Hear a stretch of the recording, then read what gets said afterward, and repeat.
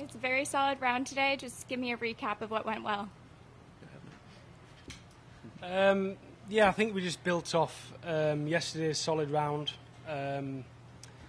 We dovetailed well yesterday, but today, obviously, different format. You just got to kind of stay in the hole, and I think we did a great job of that. I think a couple of times we were out of position. We managed to obviously recover with the second shot, and maybe left a couple out there, but we're in a good position going into the weekend. Yeah, I think we did a good job of not trying to do too much. Sometimes in foursomes you can try to make up for mistakes a little too much, and we just kind of took our medicine knowing that he could probably make up for a mistake of mine and vice versa, and we did a good job of that today, kind of staying on the right side of the hole. Didn't give ourselves too much work to do. And like you said, different format today. What was complementary to your games? We do a lot of the same things well right now. So it was almost like I was playing my own ball sometimes. Like Callum hits it so well that you kind of know where I'm going to be. And yeah, I felt like I hit it decent.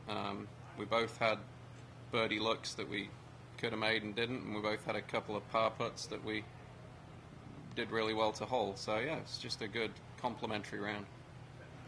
And flawless back nine, what picked up the momentum going into it? I think we played solid all day. Like you say, both of our games are very similar, and we've managed it really well for the first 2 days. But even today, it's not easy out there. Foursomes is a tough game, so you just gotta stay in the hole almost. There's a couple of times we both had approach shots where the right club would have potentially brought in a big number, so hitting to the fat part of the green and giving ourselves 30 feet isn't bad sometimes, and I think we both did that on numerous occasions. So yeah, just managed our games really well. And would you say the morning tee time gave you a bit of an advantage? Did you feel the wind coming in this afternoon? Yeah, we'll see. It doesn't look like it picked up around 8 or 9 for us, and doesn't seem like it's whipping quite like they forecast. But it could pick up, and it's supposed to blow this weekend as well. So I'll make it interesting. And going back to best ball tomorrow, what's the strategy? Full send. Full send. Get after it. Just stay aggressive. I think in 4-ball, like you said, we're hitting it great off the tee, and just got to give ourselves chances. And for the most part, we've done that. But yeah, just stay aggressive, because someone's going to shoot 10, 11, 12 under tomorrow. So we've got to just keep our foot to the floor and keep making birdies.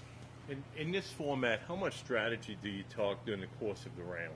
We talk a lot, but we see the same thing, so it's not like we have to talk through it for a long time. Like, probably whatever I'm seeing, he's already seen it. So yeah, that's why we meshed together fairly well. We did all right last time we were here, and we just kind of see the same things. So like on those couple of occasions where we could have gotten more aggressive to a back pin, or could have gotten closer to a front pin, we're both kind of seeing the same thing. In this format, there's sometimes not much you can do. You've just got to hit it to the sensible part, and we both see the same thing, and that helps. All right, thank you guys. Appreciate it.